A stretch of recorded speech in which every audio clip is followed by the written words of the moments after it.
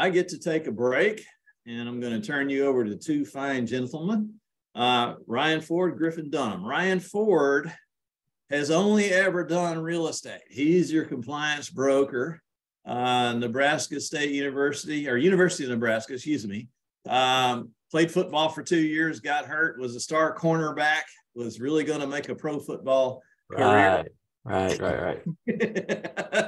You had aspirations, you did, and then got hurt, got injured, so wound up getting his real estate license, and has had a real estate license and been actively selling real estate since he was a sophomore in college.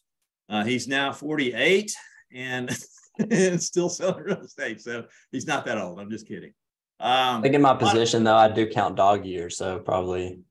Yeah, that works. Okay, so dog years. Yeah, he's the compliance broker for Benchmark, former principal broker as well.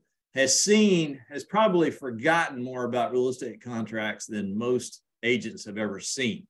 So when Ryan speaks, you want to listen, and they're going to talk to you today about the fraudulent activity that's going on. Now, Griffin Dunham is an attorney, so you have to call him Esquire. Has a law degree, of course, former JAG officer, I believe in the Air Force, and then into private practice in bankruptcy and business law, and then moved over into title law a number of years ago, but still operates and then participates in a law firm here in Nashville as well. Griffin has actually, he will never tell you this, but I'll tell you the caliber of the knowledge base here. Griffin has actually argued and won cases before the U.S. Supreme Court. And he is one of 6 attorneys on the staff at Momentum Title, and my partner in that business, and has just a wealth of resource of knowledge to support our principal brokers and the information that they feed back to you. So with that said, I'm going to turn it over to you guys. I will stop my screen share and let you guys share your screen. So kick it off there, Ryan, Griffin, whoever wants to go first. Griffin's going to start us. Okay. Just a second here. I'm just bragging about how high quality you are, and now you can. I know. I know. I'm trying here. There you go.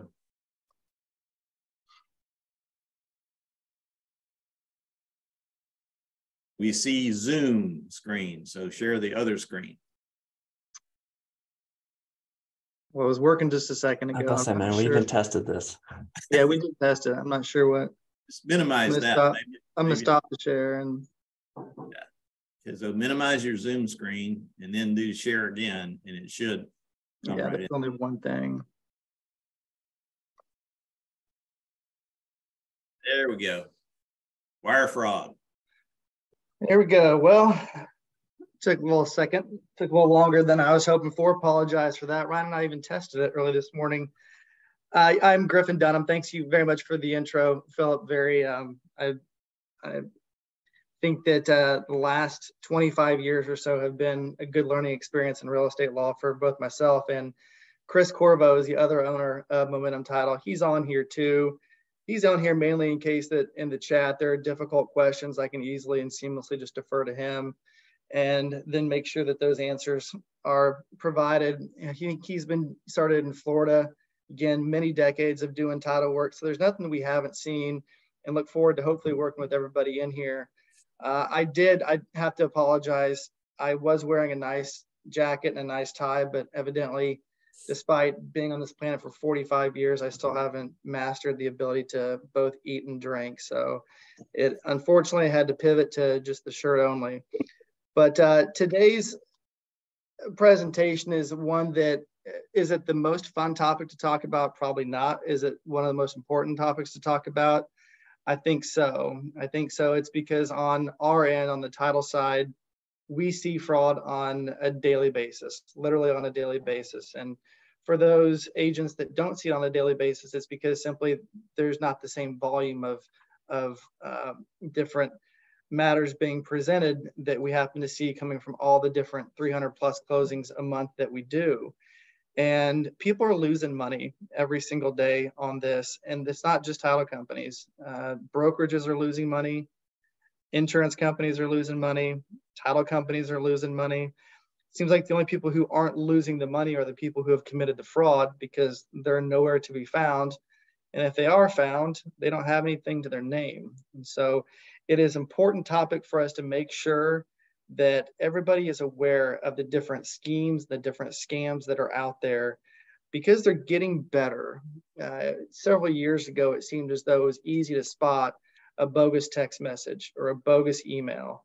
And nowadays, it's much more difficult because people have improved their ability to not only email fish, but they've improved their ability to learn people's names and contact numbers in a way to try to mimic who they are, imitate who they are, and really send messages and emails to people that seem as though they're coming from a trusted account.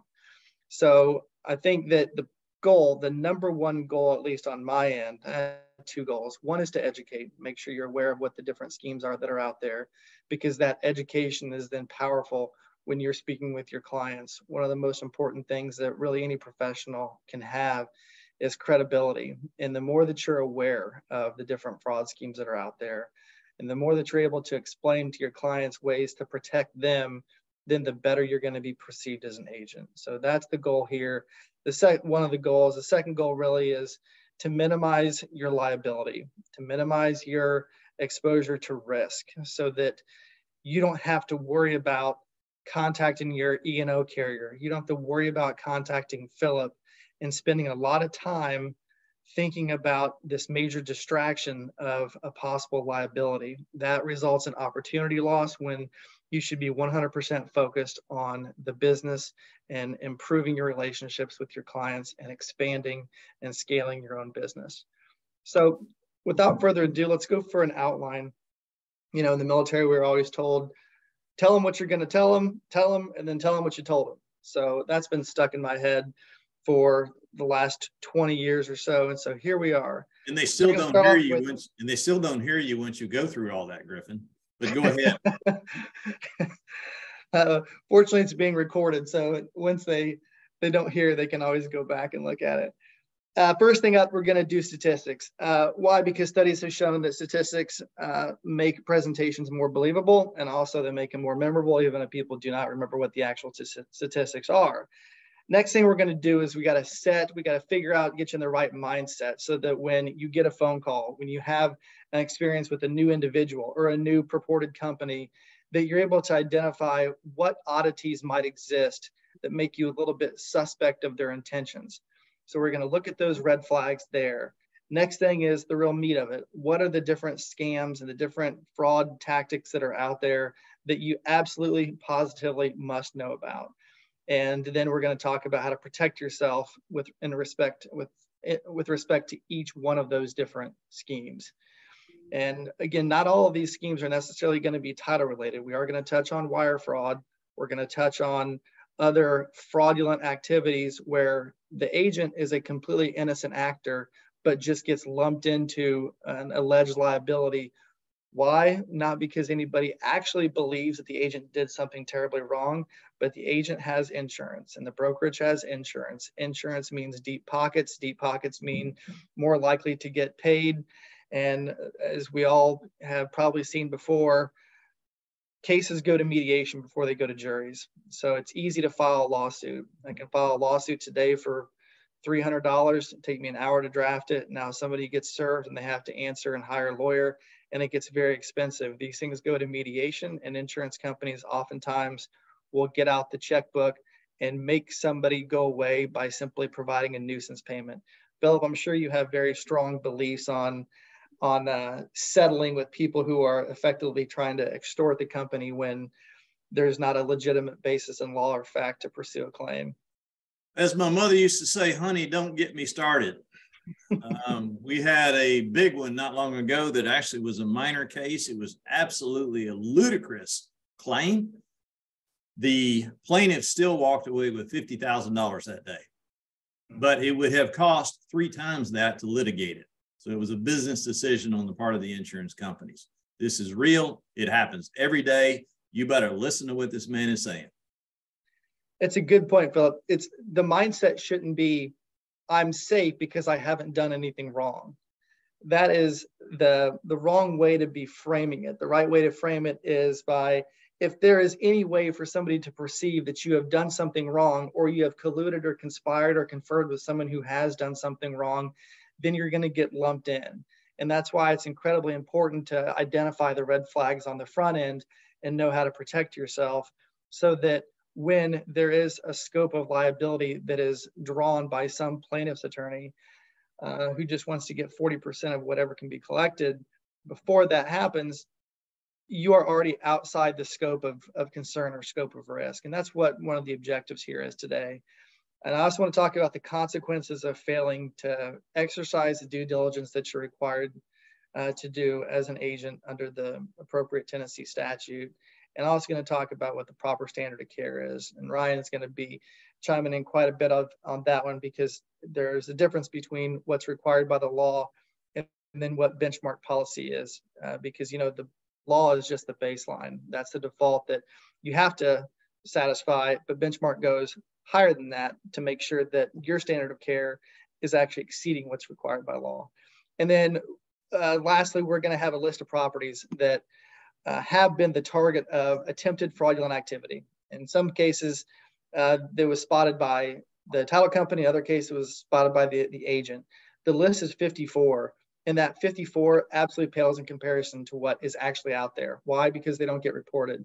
Either one, the different title companies that are in the network, they don't report the fraud, or two, it gets resolved at the agent level and never gets to the title company, so we can't put it on our master registry that we're keeping with all the local title companies. So when I say 54 properties, it could be 540 properties. Nobody really knows, because you don't know what you don't know. Statistics, 15,000 cases in 2022, 15,000 cases across the entire United States doesn't seem like that much, but it's not really 15,000. That's not how you should look at it. Tennessee has pretty high volume. Tennessee is actually on the higher end of the spectrum when it comes to the number of cases reported compared to other parts of the country. These fraud statistics, they're not entirely about fake sellers, fake buyers. There's a lot of wire fraud that's into this. There's a lot of fraud that relates to email campaigns to try to get people to rent a certain property, and then the recipient of that information just makes the first month payment in order to hold the property, and the property doesn't actually exist. So these 15,000 cases, and then the expected 30,000 in 2023, they are not the only focus on real estate, but I will say that of those 30,000, that it's always on the rise. And so 15,000 last year, 30,000 this year. There's a reason for these statistics to be doubling. And the FBI has suggested that the reason is because the more technology we get, the more anonymity that people can have, the more confidentiality can people have, the more brazen that they're going to get. And so it's just technology is advancing, and they're using that technology to be able to sometimes carry out these fraudulent acts and maneuvers. $350 million lost to scammers. And again, that's only the reported cases. That's not an estimated 350 million. That's an actual 350 million was lost last year to scammers. And the amount is much higher for when you consider the cases that weren't reported. If you extrapolate out one for one and assume that 2023 is going to be double what 2022 was, you now have $700 million of potential loss or estimated loss for 2023. The next statistic is a little bit staggering, because you might be thinking, well, if there was fraud, then why would commissions be at risk? We're going to get to this in a little bit. But if you are part of a real estate transaction that was fraudulent, but that resulted in commissions, then by law, you have been, quote, unjustly enriched, because that real estate transaction should have never occurred. And the commissions that were earned are now subject to being clawed back, either because the court would require it, or because it's the best way to avoid being involved in a lawsuit. So the commissions are at risk. It is real. It's not just about being a defendant. It's about actually losing money. And the commissions aren't the extent of the money. You can actually lose more than that, depending upon what your involvement was, but certainly if you have to start hiring lawyers, if it's not going to be covered by E&O, if there's a dispute about coverage, then that commission check is probably pales in comparison to what the attorney retainer is. This next bullet, 23,000 business email compromises. This is definitely on the rise, and it's a fairly simple one for people that are a little bit tech savvy to figure out. If you've ever gotten an email from somebody with a signature block, you can get, it's very simple to now take that signature block and create a new email account and put that signature block as your own with just minor modifications to telephone numbers and names.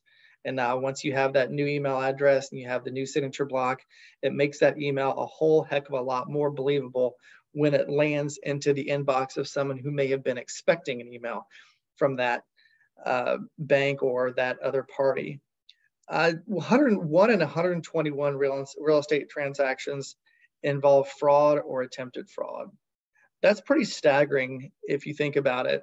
Of course, a lot of these aren't found out at the closing table. A lot of these are found out beforehand. But the different ways that people are getting creative to try and do things that are not only illegal, but just morally corrupt, it never ceases to amaze me. And these people, as you can probably guess, they're not located in Nashville. They might be located in Wisconsin. They might be located in Europe. They might be located in Africa. The beauty of the internet for them is that they can do things outside of the jurisdiction of the United States, so that even if the FBI were to ever find out exactly who it was, the investigation would stop, because there's no way to extradite somebody from these countries or to hail them into a United States court. So the reason I mention that is because the fraud attempts that we're going to talk about are extraordinarily low risk endeavors for the people who are committing the fraud.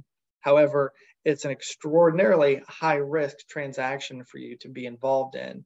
So that difference in that misalignment is something that has to be important when you go to weigh how to view newcomers. I know we all want to trust people when they call and that they only have good intentions, but unfortunately, reality dictates we have to be a little bit more careful. Let me chime in on a statistic you just stated there. You said 1 in 121 real estate transactions involve fraud or attempted fraud. Let's boil that down to reality on a local level. We did 10,000 transactions last year in Benchmark. If you do the math on that, that means that 85 of those had the potential for fraud. Now, we caught several we caught. We just don't brag about it, okay? But this is a real deal. So 1 in 121, you can say, oh, well, I only do 20 transactions a year, so I've got 5 years before I have to worry about this. It ain't so. It ain't so. So pay attention, please. Even more. You want to boil it down even more. I mean, think just last week we did roughly 200 contracts. So you're talking about 1+ a week company-wide. So the further you boil it down, just hopefully that nails home how often this is happening. So very true. Very true. That is, you nailed it also, Phillip. When Benchmark is uncovering these, at first, it seemed like the title companies were the ones that were finding them out. We were going to the agents and saying, hey, this doesn't make a whole lot of sense here. Can you explain this to us? And then it turns out it's fraudulent. But here in the last couple of months, Benchmark agents have been very impressive with their ability to ferret these people out on the front end and then let us know. Just this week, Holly Andraka, she was able to spot somebody before it ever even got to the point where she was even involved in the representation. And she's not the only one. So I can think of John Brown, I can think of Drew Hendry, Tina Riley, Melissa, Victoria. The list goes on with people that have contacted us, not really to say anything more than just, hey, we want you to know this is a fraudulent activity. They haven't really been coming to us to say, can you help us? Because they've already done the work on the front end by educating themselves and being trained. So yes, exactly. Team effort all the way. The other thing I will tell you that will lend some more credence to the seriousness of this matter is the last one I saw that was successful was a $497,000 transfer. Gone. Never recouped any of the money. So it's real. Go ahead, Griff. Yeah, it happens. There are lawsuits right now. There are currently lawsuits in multiple counties right now that involve agents, brokerages, title companies, and current occupants of properties to divest them of the ownership of that property because it was related to the exact scam that we're going to talk about first. But first of all, there are hallmarks of a scammer. There is certain profiling that can be applied to fraudulent activities and scamming efforts. And so this list here is not exclusive, of course. The best red flag that I use in the day-to-day practice is talking to somebody when receiving emails, sending emails, and just talking to somebody. You've all been doing this a long time. You're experienced. You wouldn't be in Benchmark if you weren't experienced. Trust your gut, trust your instinct. And you can just get a feel for people. One of the best attributes to have is being a good reader of people. You can tell by their eyes, you can tell by their voice, you can tell by their mannerisms. Those are more of the subjective things that you just have to have a good judgment and good feel for. But there are some objective things too. The types of properties that are the most highly sought after by fraudsters are those that are not encumbered by a deed of trust and those that are vacant or they're rental properties. So those two types of properties, vacant land and rental properties, are certainly at the top of the list. But then you distill that even further to say that there's no deed of trust on them, and then it becomes a smaller number of properties. But at the same time, when those when those exist, consider that to be the reddest of all red flags. There are a lot of people that travel in this world or that don't live in Nashville, and they say, oh, I can't meet you. And that's fine. That happens in life sometimes. If somebody is taking care of a parent in a different city and they're not going to be back in Nashville, if Nashville isn't their primary residence, they only had investment properties, or they only owned property, or they got it somehow willed to them at some point, they might not have much of a presence in Nashville. And so, sure, some people aren't able to attend the initial meeting with the real estate agent when they reach out asking to be represented in connection with the real estate transaction. That's not a terribly huge red flag. What is a red flag is if they can't go on video, if they can't hop on a Zoom, if they can't do a FaceTime. That's a huge red flag. These people want to remain anonymous, and the last thing they want to do is put their face out there that can be screenshotted to anybody. They want to work in the dark, and that's something that if they pursue that approach, it should definitely cause you to contact your principal broker immediately. Same thing with closing. These scammers do not want to attend closing. Why? Because they're nervous themselves. One, because they're probably not even in Nashville. We never have to, so it's like two, it's they don't want to attend the closings because then who knows who's waiting for them. We've had at our office, we've had attempted sting operations where we know that a transaction is fraudulent, and so we tip off the local authorities. We schedule a closing time and hope somebody shows up. They don't, unfortunately. I was really hoping, I was ready to go that day and was hoping for the best, but unfortunately never showed up. But they don't want to show up there, and they also don't want to show up because then there's an ability for someone to look directly at a driver's license and then marry it up with their face. And if something isn't perfect, that person's face is going to be remembered by everybody who is in that office that day. So bottom line, if somebody wants to use a power of attorney and that connects with the closing, or they can't meet in person, they can't do video, all those things are part of the different things that should make you start to wonder or question someone's intentions. On the seller side, they don't want this property marketed for very long. The longer that the property is marketed, the longer it is that the true owner has an ability to find out or to see that it's being fraudulently listed, or to find out about it from a friend who drives by to say, hey, I didn't know you were selling your property, or a neighbor to give somebody a call to say, when did you make this decision? So seller willing to accept less than fair market value, red flag. Same thing with a buyer who's willing to pay more. And this is where the plans have gotten a little bit greedy. You know, if there's a property that's worth 400 grand, if you're smart about your scam, you're going to say, you know, I'll pay 410 for it. But these people are willing on the buyer side to say, oh, I'll pay basically whatever number it is. And then they are hoping to secure a fast deal, and gives them a little bit more credibility by having the cash to be able to close, or the ability to pay a higher amount. We'll get to that one here in a little bit more. Very quick closing for the same reason we just talked about. The longer that a property is on the market, the longer that they have to be figured out. Always look at Google. Always go and do a Google search of somebody's phone number. I do it all the time because I get so many spam calls and junk calls. You run it through, and it should be something that's a hit. If this person has had the phone for a while, and if they're legitimate, there should be some ability to even informally trace it back. If not, a little bit of a red flag. And then lastly, not knowledgeable on the property or the neighborhood. And this is where I think the benchmark agents have really shined. They have that initial intake call with the alleged client or the purported client. And that person wants to sell, for example, vacant land. Well, these people that are doing this, they're not actually ever physically driving by the property. They're using Google Earth. They're using different resources from afar to know which properties to identify.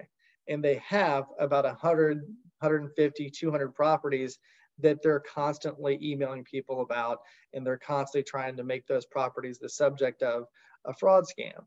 Well, when you have that many properties, the sheer volume doesn't allow these criminals to do 100% due diligence on what that property is. They don't know what's next door. They don't know when they bought the property. They don't know who the lender was on the property. They don't know what the neighborhood looks like. And so on the benchmark side, I think that some of the people I talked about, and other agents too, if I forgot somebody, it's certainly not my intention. But they are asking those questions to test the knowledge. And you can do it in a way that is seamless. It doesn't have to be, hey, for your security, I need to make sure that you're the accurate owner, the actual owner of this property. What does a neighbor's house to your left look like? It's not quite as rigid as that. You can just say, oh, how long have you been in this property? And they'll answer the question, do you know your neighbors pretty well? What's that house to the, let me see here, the house to the right. I forget which one, who lives there? So you can do it in a little bit of way so that the people don't think on your first phone call that you are being a little bit persistent and nosy. That's one approach to take. The other approach to take is for people to get out there and say, there's a lot of fraud that's happening in Nashville. And one of my jobs as an agent is to make sure that you're protected. I only have a personal duty to do that, but I have a fiduciary duty to make sure that I'm minimizing your risk during this process. And so for me to be able to do my job and for me to be able to make you feel comfortable that you chose the right agent, I need to ask you a few questions just to make sure that you're the actual owner. I have no doubt that you are, but at the same time, I just want to make sure that my file is complete to make sure you're protected. You say it like that, and all of a sudden people actually appreciate what you're trying to do. And then you don't have to be clandestine about it and sneaky. You can just come right out and say that you're doing it for their protection, and that usually they respect it. Let's look at these fraud schemes. One, the most common one right now, and you've seen it on the closed group, we got to talk about it again because we're still getting questions about it all the time. A fraudulent and a fake seller. That's that vacant land or that rental property that we're talking about. That is the target here. Also, wire fraud. Wire fraud is something that will affect the transaction. This isn't one about title, but it's one that you absolutely have to be able to tell your clients about so that they can protect themselves.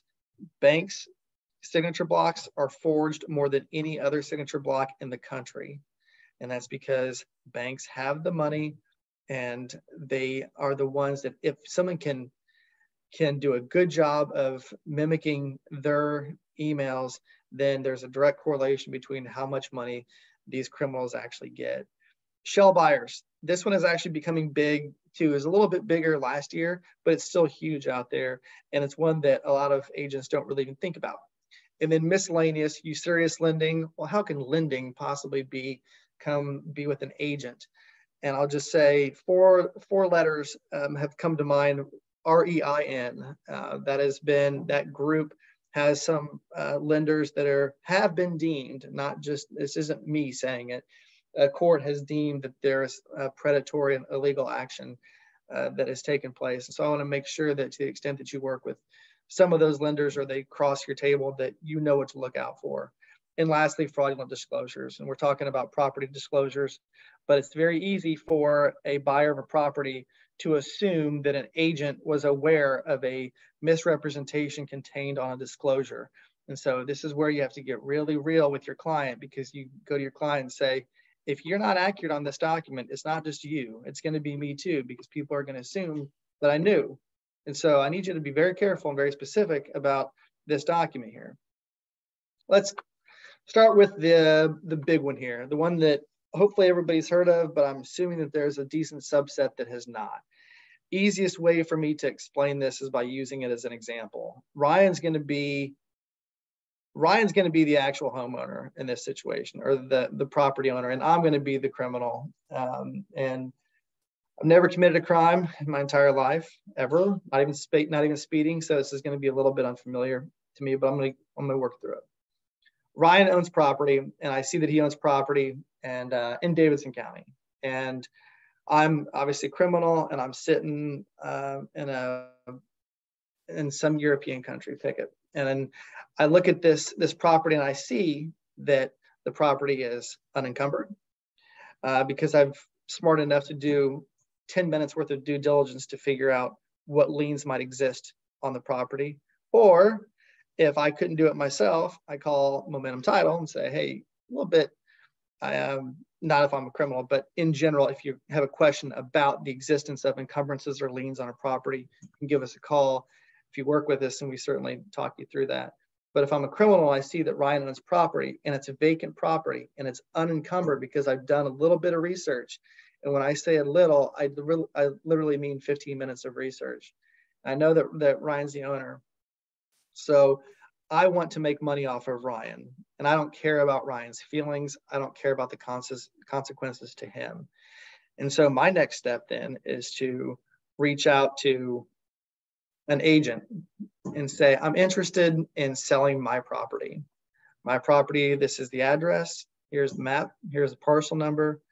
And the reason I'm thinking about selling it is because I just don't need it. I was planning on a long time ago developing this property, but I've moved to Colorado, and I just don't think that I have any desire to do anything with this property. I certainly can't rent it out. And so I just want to put it on the market. Would you mind just looking at this property and giving me some numbers as to what you think the fair market value is and how much I could sell it for? And so, great. The agent's happy to get it and starts to do some due diligence. At the same time, I am now going through the process of paying less than $30 to get both a fake driver's license and a fake notary stamp. When I say fake driver's license, I'm not talking about ones that some people, not me, use in college that wasn't even the same person. I'm talking about a driver's license that I've held them up side by side. Arizona driver's license that's real, Arizona driver's license is fake, and I could not tell the difference, and I was touching them. Cost less than $30. There's actually a place in East Nashville that's been printing these things. And so I order that, and it might be my face. It might not be my face. Probably not, because I never want anybody to ever see me in person. So I choose a random face. And if I'm really good, I can actually find the face of the owner of the property if they have a social media presence. It's pretty scary how much you can find on the internet. So after I've gotten my driver's license, I now contact the place that prints notary stamps. And I don't know, they're 12 bucks, I think. $12, and I say, hi, I'm Chris Corvo, owner of Momentum Title, and I would like a new notary stamp because I lost mine. That comes in the mail a week later. So now I have a driver's license in my hand that is not me, has the name Ryan Ford on it. And I found pictures in the Nebraska Football Archives of Ryan's face, and I put it on that driver's license, and it looks real. And I have Chris Corvo's notary stamp. I can do anything that I want at this point with this transaction, but it's going to take you to be able to spot the different red flags, because I don't want to meet you. And I'm going to do my best to make sure that nobody ever sees me. So I have my driver's license. I have my notary stamp.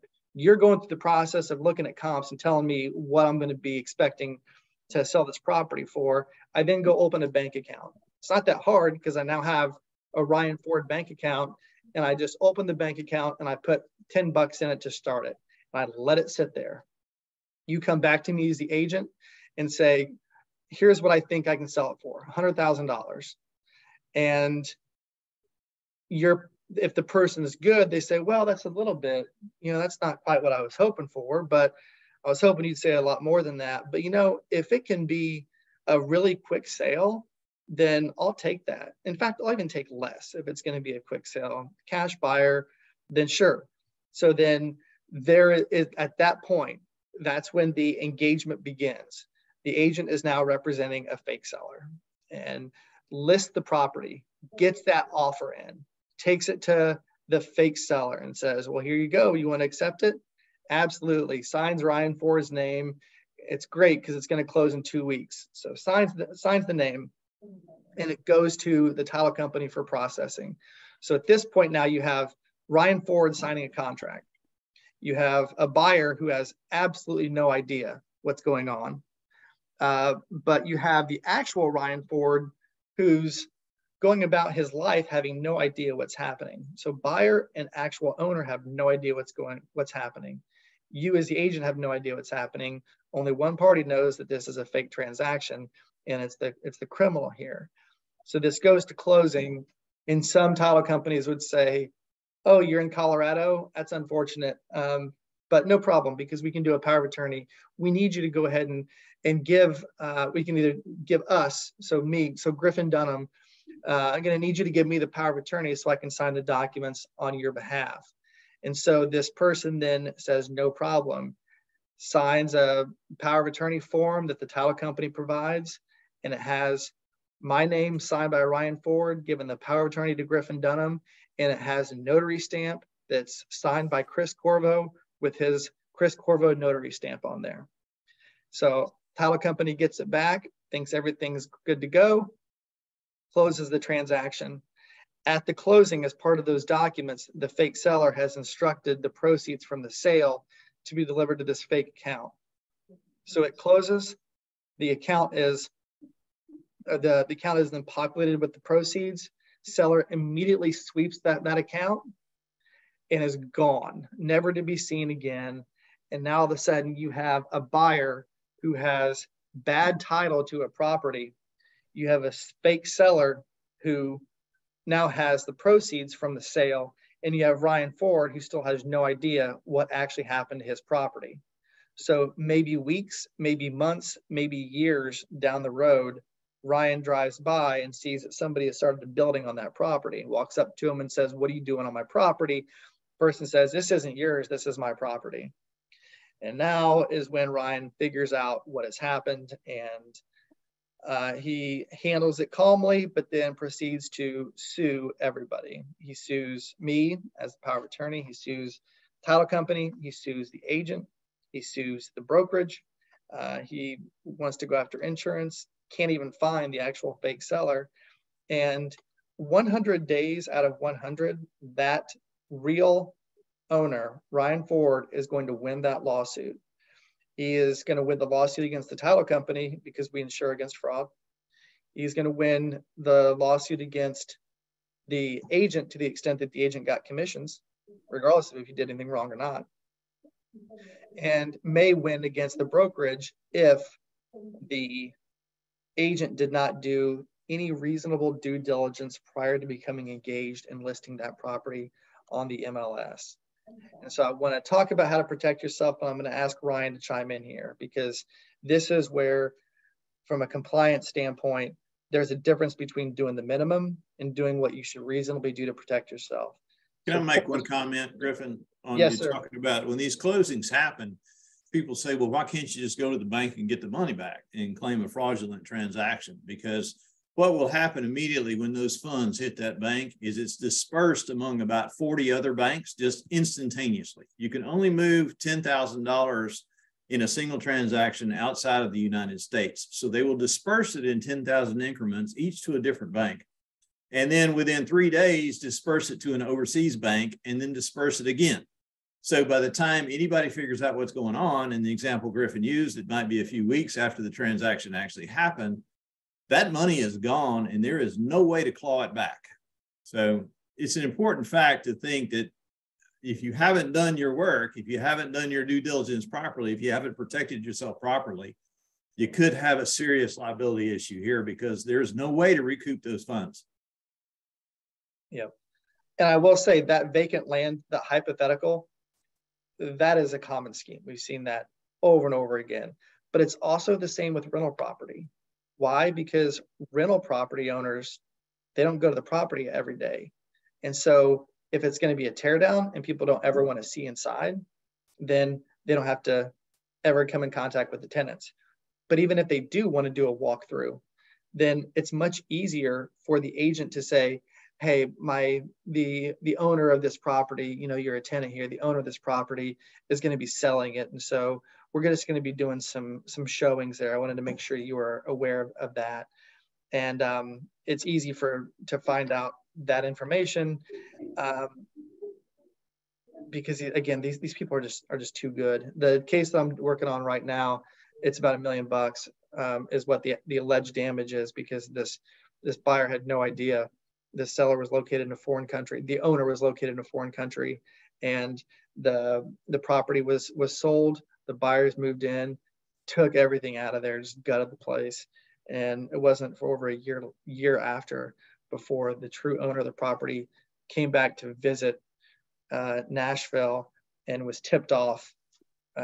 She was actually tipped off by an ex-girlfriend of one of the criminals who was jaded because she wasn't involved in the transaction. Instead, he chose to have a new girlfriend involved in this transaction. So she got upset and informed the actual owner. But again, not just vacant land, also rental property. I want to turn over to Ryan for a minute about how to protect yourself. I think ideal world, when someone says that they want to list property, you could say, great, I need to see your driver's license. It doesn't happen in practice. I mean, it should happen, but it doesn't happen in practice. I'm going to quickly go through these and turn over to Ryan for a second. So obviously meet the person. You can also, what we always do is send regular mail to the actual owner of the property, because there is an address at this padctn.org. It's a tax assessor site where we can find out what the actual, what the tax address is, at least for Davidson County. You can do it for every county though. You find out what the address is for tax purposes. You send them a regular mail envelope saying, just to let you know your property is up for sale. Can you please confirm that this is accurate? Otherwise, we are concerned that this might be a fraudulent transaction. Obviously, do social media and the Instagram, Facebook. I think we're all pretty good at trying to track people down there. Talk to neighbors, and then you can always contact the title company and ask for our registry. Ryan, what do you have to add here? No, I think the biggest thing, and like I said, that usually comes up, and again, you had asked me this question earlier, was making that request for the driver's license or the video call, something to get face to face. I hate to stereotype it, but like you said too, a lot of times, just as you talk to people, we can understand through conversation whether somebody is legitimate or not, and just their choice of words a lot of times too. I personally have had those phone calls and text. I have one sitting on my phone right now where somebody is, hey, I found you on realtor.com. Are you still an agent? I'm interested in buying a property. And I hate to always be so pessimistic to think that when things just fall in my lap, whether it's not a referral from somebody or something along those other lines, if it's too good to be true, then it usually is. So those things are always just kind of make the hair on my neck stick up, always as a red flag to think about. And again, so a lot of it is just being conscious that that this is common enough practice happening in our world that we need to, unfortunately, be a little more, I'm going to say standoffish, but assuming sometimes the worst rather than always the best in people. So. Ryan, Griffin, you were talking about a tax assessor's website that attorneys have access to, and every licensee in the state of Tennessee, or in Benchmark anyway, has access to the CRS tax system on RealTrax.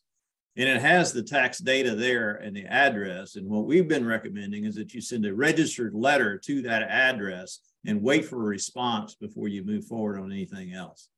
And we have in several occasions caught fraudulent situations because that seller immediately called that agent and said, whoa, I didn't put my property on the market. I'm not even thinking about it. And it was because our agent had the fortitude to send that registered letter. Now you can send a snail mail letter, but you don't know if they got it. registered letter or FedEx envelope, you do, and it's like $2, $3, $4, whatever it is. It's money well spent to cover your downside. 100%. There's no way that a scammer can get away from the address that's being registered with the taxing authority. That'd be a really complex scam for them to update that. Wire fraud. Ryan's going to talk about this one too, but wire fraud is really common. It still is common. It can be sometimes. Ryan's going to talk about the bank side of it maybe a little bit. And I'm just going to talk about the actual wire fraud that we see. It's very simple, maybe complex to actually carry out, but it's simple in concept. That's it. There's a hack into a title company website. The title company email, and that enables then the criminal to know what the email address is, knows what the signature block looks like, and then can do a search for different files. And so if there's a closing coming up, it's not that hard to find.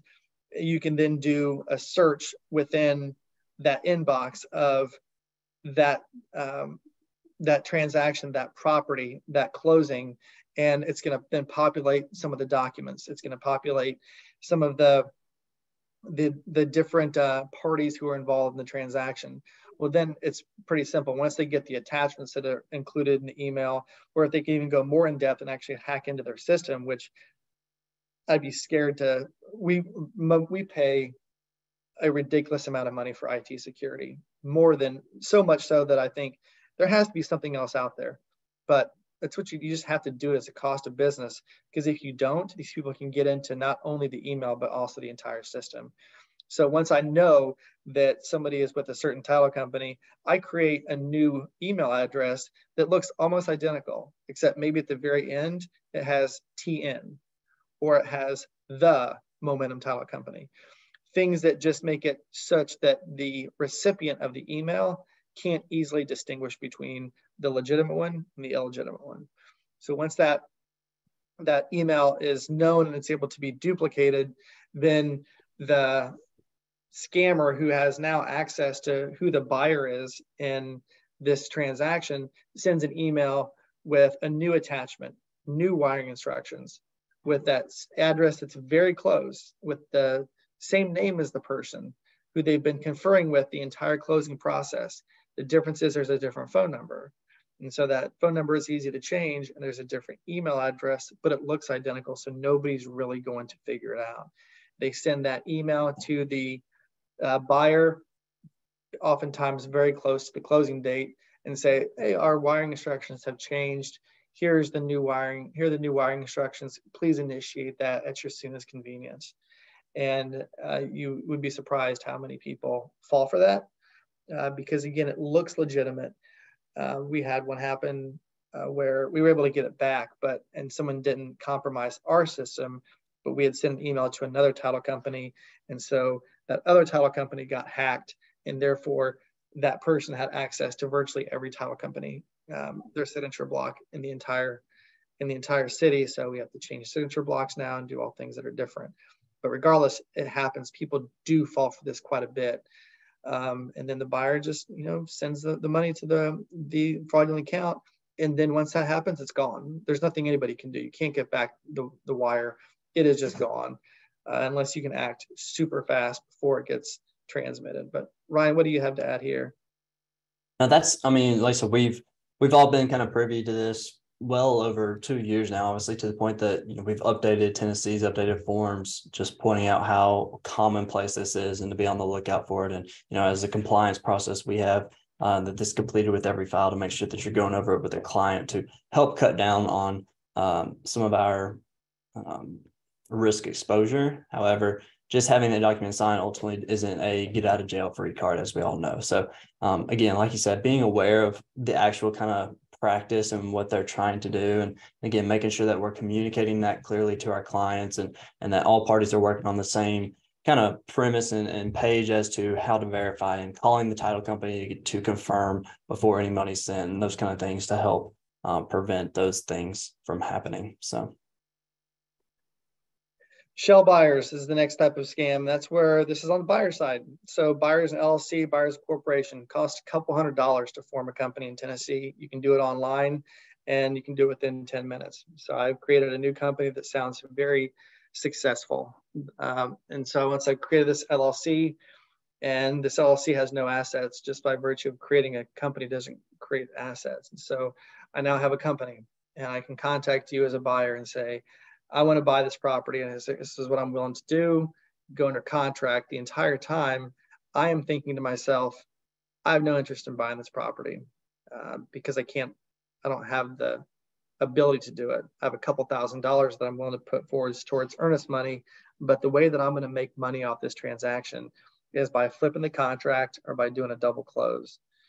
And so we go through, we go under contract. I then start looking at my network as a shell buyer with the company. I go through and I'm trying to find somebody. I can't find anybody. And so as a result, on the day of closing, I just don't show up.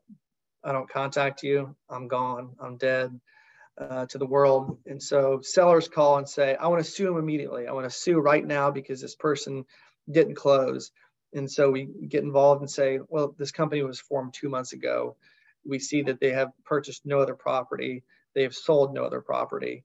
And so at this point, it looks as though someone just created an LLC with no assets just to go under contract, so that they knew that their maximum exposure was going to be equal to the earnest money. So if they send out $2,000 of earnest money 25 times, and that results in $50,000, well, that's only one deal from a profit standpoint. So they're willing to sometimes pay that earnest money and possibly lose it just for the ability to get that one sweetheart deal.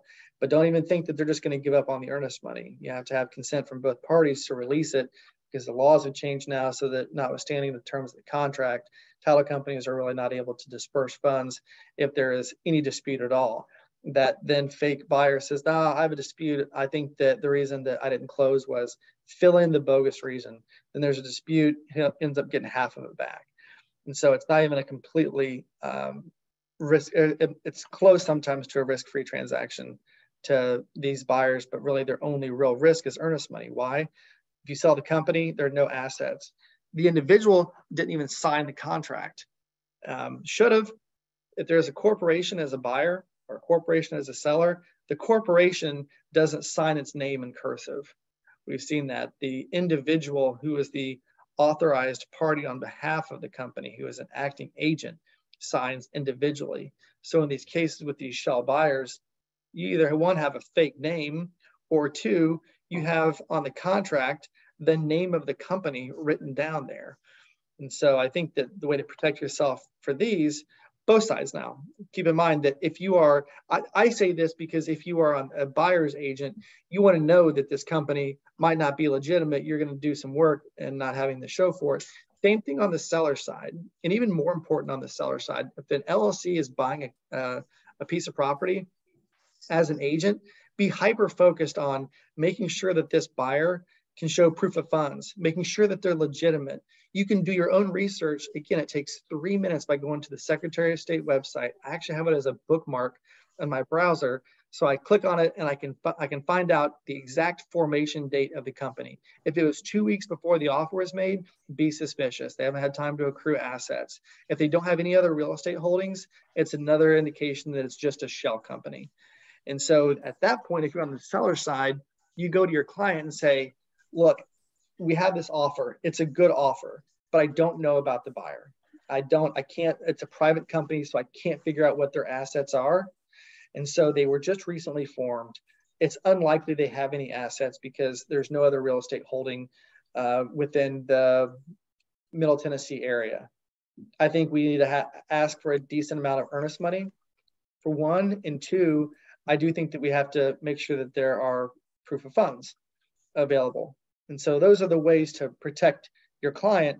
And that way, if this turns out to be a fraudulent buyer, then not only does the seller have a little bit more earnest money, but the seller is looking at you saying, thanks for thinking that through. Whereas juxtapose that with an agent who doesn't say anything. Once this seller gets the advice of an attorney that it would not be a good use of money to pursue an assetless company, then they turn to the agent and say, why didn't you protect me? Why didn't you think through the possibility that this buyer was completely fake and just was formed and doesn't have any assets? You need to do better. And so doing this is a way to protect yourself. I always ask for the operating agreements for companies to make sure I know who's signing, and also to look at the different dates and to compare signatures. You don't have to. I think that's a little bit beyond what an agent should do, but just make sure when you talk to your title company that they're going through the steps of getting the operating agreement to make sure that there are the right authorities, getting the proper resolutions in place, checking IDs. And so I think that demanding those proof of funds is the last step in there. Ryan, anything to add there? Yeah, one of the other ways that we've seen in the past come up, and it maybe doesn't always happen with this, but sometimes obviously these companies will, these LLCs or some of these people will say, hey, we've got a fast closing, and hey, the earnest money will be, is due or within a period of time that, the closing is within a week. And so they'll say, okay, well, I'll send a check. They send a check and it gets to maybe the title company or the brokerage or whoever's holding it. And then ultimately let me say the deal doesn't fall apart, but during their due diligence, they say, oh, well, the deal's died, so send me my money back. If you don't have a company that you're working with that is smart enough to basically not issue money back to a party prior to those funds being cleared, then sometimes they're sending, whether it be a fraudulent check or it's not real money, hoping that you send them legitimate money back, and then they're gone on to the next. Right. So sometimes it's a earnest money play, and the shell is just that. It's just a shell, just so they can do it under a different name for added protection. So other fraud schemes, usurious lending is real, but nobody knows that it's real, and nobody's doing anything bad intentionally. If there are several private lenders, and if I hear the terms private money guy, private money lender anymore, then I'm unfortunately, I think, going to have to get committed. A lot of these people are not legitimate. They don't use legitimate forms. They don't know what they're talking about. They just have a little bit of money, and they're hoping to have a high origination fee and a high interest rate because someone's not creditworthy enough to go through a regular financial institution, or they're really benefiting from someone's need for a quick close on the loan, and they capitalize by having a lot of expenses and fees that are usurious. There are several lawsuits that are pending right now. I'm not going to go into who the defendants are, even though they're public knowledge, but you can certainly reach out. But the interest rates are usurious, and that means that the quote lender has to not only give back the amounts above and beyond the usury rate, they have to give back all of the interest that they ever received in connection with that loan. And there's an argument that they can't recover at all if it's a RICO violation, meaning that it is a violation of these, I don't want to call them corruption. I mean, it sounds bad when you say corruption, but if it's a concerted activity that's part of your regular course of business, then that's something that can result in huge penalties. The reason I bring it up here is because to you have no idea if this lender is breaking the law, and the lender probably doesn't either. They're using the same loan documents and the same processes. They recycle them within the group. But if you are always using the same lender, we're seeing agents get sued because there's an assumption that there is corrupt concerted activity between the lender and the agent. And it's probably not true at all. It just so happens that because of the frequency that you deal with this lender, it puts you under the microscope. And so people would assume that obviously this lender and the agent are working together. You get lumped into a lawsuit and you don't even understand what the usury laws are. Not fair, but it happens. Fraudulent disclosures, again, this one is pretty simple. Your people have to tell the truth on the disclosure statement. We're seeing agents who are getting sued because of the assumption that they know the property condition, because of the amount of time they spend in it, because of their proximity to the neighborhood that they happen to live in. This one's hard because you have to just make sure that your people are being honest, but at the same time, just don't always take the word for it. Do a little bit of diligence to make sure that what they're putting on the disclosure is accurate, and also read the disclosure. A lot of people don't actually read the disclosure. I think every one of those lawsuits that we've ever had, we've had 15 lawsuits in 17 years. So that's a pretty good track record, but every one of them included fraudulent disclosure by the agent. Every one of them. So it's a fact. It's real. It's easy. It's low-hanging fruit. And from a lawyer's perspective, it's one that can't get kicked out on a motion to dismiss. So you're guaranteed to be in a protracted legal battle, which means legal expenses, and that increases the risk of a quick settlement. Deed sealing, this is simple. You just forge a deed and then you use that to get a loan, and then you take the money and run, and you don't care about the existence of it. One thing I'll say about this, title lock, we've all heard about it. People ask about it all the time. Title lock is not a fraud prevention system. It's a noticing system.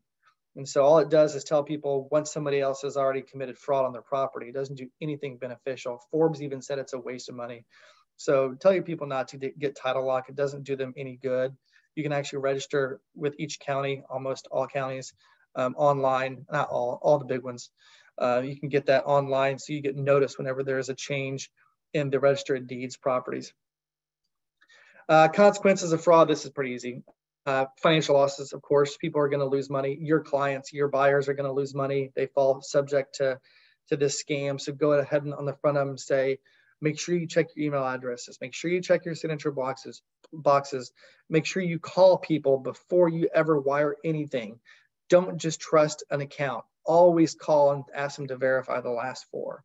So you can prevent those financial losses to your client and to yourself.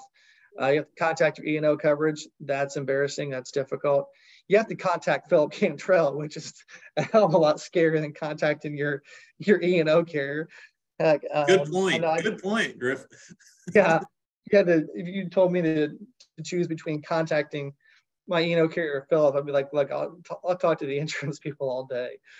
And then there's going to be a lawsuit naming title companies, brokerages, agents, and then even the good faith, the bona fide purchasers. Because if you buy a property where the seller didn't actually authorize the sale, you don't just get to keep the property and pay the seller. No, you move out.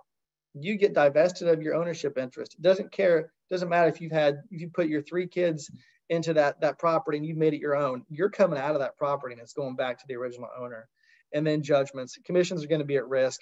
I say at risk. It's basically a certainty that if you were involved in a fraudulent transaction and got commissions, you're going to lose those. I am going to post, this is the last slide, I'm going to post in the closed group, the list that the local title companies have put together where we know that these properties are fraudulent. This isn't all of them. Again, there are a lot that never get reported to title companies. So this is not exclusive, but always for vacant properties, for rental properties, bounce that property off of this list that I'm going to post.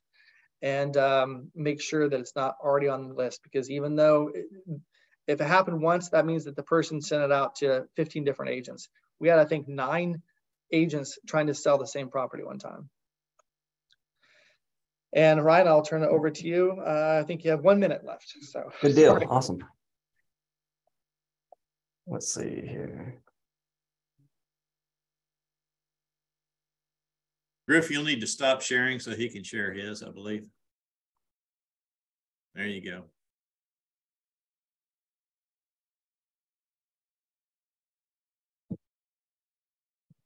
All right. So Ryan's getting ready, just so everybody knows. I'm really not that bad of a guy to talk to on the phone, but I'm going to ask you, why'd you do something stupid? No, I'm just kidding.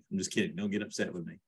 We'll have a serious conversation. We have your back at Benchmark. That's one of the things that we do. I'm bringing Ryan into these conversations as well when we have a compliance issue or when we have a lawsuit issue or whatever it is. I always make sure that Ryan's involved with it. And if we need to, we get Griffin. But the insurance companies have some, you can go ahead with your screen share there, Ryan, if you want to. The insurance companies have some really good attorneys, and we have a couple here in Middle Tennessee that know our systems, that know what we do and how we do it. So it's a fairly smooth process. Now, if there's a question, whether there's a question or not, you'll always need to also reach out to your insurance company as soon as you get a claim filed, and immediately contact your principal broker if that happens. So go ahead, Ryan. Good deal. Well, since we're kind of on the topic again about scams and things that ultimately can kind of affect closings, This is one we wanted to bring to your attention. We've done it before too, and I do want to preface this, but this is not necessarily a scam, but just something that, again, is happening in our current marketplace that is affecting certain closings from going through. So this is a company that is based out of Florida, that is a legitimate brokerage, and they have a license here in the state of Tennessee as well, as operating in 33 states, which is MV Realty. And back in 2018, they started offering a program which they call their homeowner benefit program. And basically the summary of this program was that they were giving people cash between $300 to $5,000 if they were in need of cash for whatever reason. Basically no loan. It wasn't a loan, but they were saying, hey, I'm short on cash. I need something quickly. I have a house. I will enter into a 40-year listing agreement with you to sell my home in basically for the $300,000 to $500,000 in cash. Now, when this practice happened, the first state that started basically looking into this was Florida. They filed a suit claiming that this company was operating and filing or alleged deceptive practices. And then shortly thereafter, multiple states opened their own investigations. The attorney generals of these states are getting involved, everything from North Carolina. And then other states have actually even gone further in the practice and have, so Pennsylvania, as an example, filed their suit, and they were alleging that this practice was ultimately targeting elderly and financially vulnerable individuals. Okay. Along those same lines, Massachusetts filed their suit by the AG in 2022, Ohio in February of this year. And then in certain states, like with Washington State, is actually making headway with their state legislation to restrict these long-term agreements. So actually putting a cap in place that a brokerage is able to have somebody under a listing agreement. So just kind of want to bring that to everybody's attention, because there have been closings that have not occurred here locally, because one of the other practices that they do when they give that money up front is they file a memorandum in the county. They call it a memorandum. It's ultimately a lien against the property, right? And so unless that lien is cleared, then the title cannot transfer. They cannot give clear title. So that is what is holding up some of these transactions.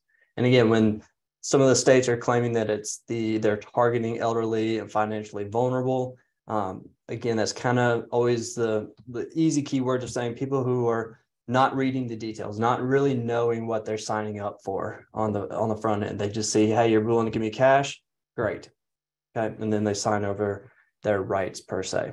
So some of the other terms and some of the other details of that is, even if the people decide to list and sell the home with somebody else, this company, MV Realty, is still due the commission, right? It's just like any typical listing agreement. You have a listing agreement in place, they sell with somebody else, you still have rights to that compensation. So again, some of the things that you could be, I would say, weary of or be looking out for in those situations is, if you have a client that, again, not saying is just necessarily elderly, but doesn't necessarily remember everything they've done with the property, right? Something that you may want to do is reach out to the title company and request that there be a title search ran on the forefront to make sure there's no other liens in place or something that you're just not aware of that could ultimately cloud the title and prevent the closing from happening.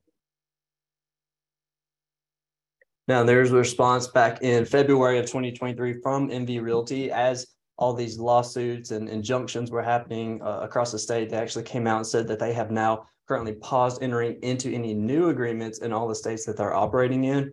And they're bringing in counsel to help reevaluate and redraft their agreement to provide more transparency. So all that to say is, this company is not saying we're going to stop this practice wholly.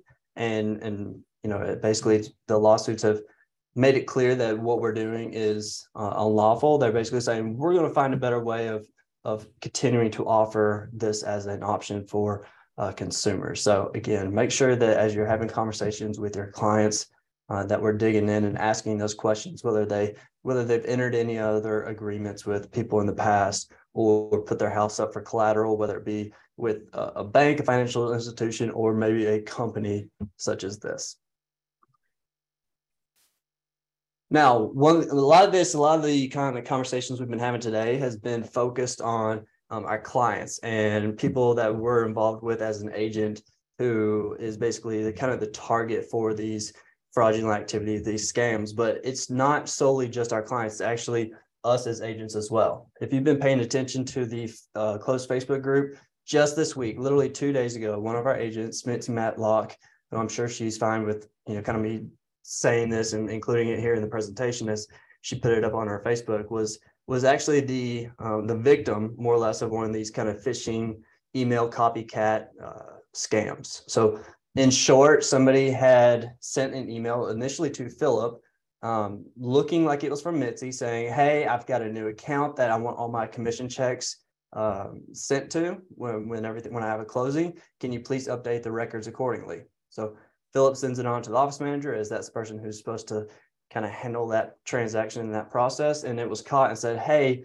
let's reach out to Mitzi and make sure that this is intended," only to find out that obviously it was somebody else sending it, not actually her. And so again, just make sure that you're aware. Again, if you're getting notice from somebody saying, "Hey, did you send me this email?" to be on the lookout and take it seriously, because again, your email as well could very easily be getting copied and somebody sending stuff on your behalf as well. And then lastly, we kind of talked about it, and Griffin really touched on it, but we really kind of want to go over again the rental scams. It's very similar to the land scams, in which somebody is typically hijacking a legitimate listing, and whether that's a property that is currently for rent, maybe and is only listed for rent on 1 or 2 websites, maybe the big ones, but then they're copying that listing and then going to the dark corners of the web, or maybe even just as something, another directory website, and listing that with the only information changed is the contact information of the individual that you need to get in touch with if you have questions, and that, basically posing as the landlord or the owner of that listing. The other would be phantom ads, which is just completely made up listings altogether. Whether somebody takes an old listing and pictures of an entirely different property, an address that doesn't even exist, and puts it up on these rental websites. And usually a lot of times they involve low rents with nice amenities. And the telltale sign is they typically always are asking for wired funds. The same reason as they claim they're out of state, they're out of the country, they're unable to meet them to show them the property. A lot of times we've seen that they'll take an actual legitimate listing that is a property that's for sale, that's vacant, and they will be offering that for rent. And they'll even communicate to the point of saying, "Hey, as the house is going to be open on Sunday.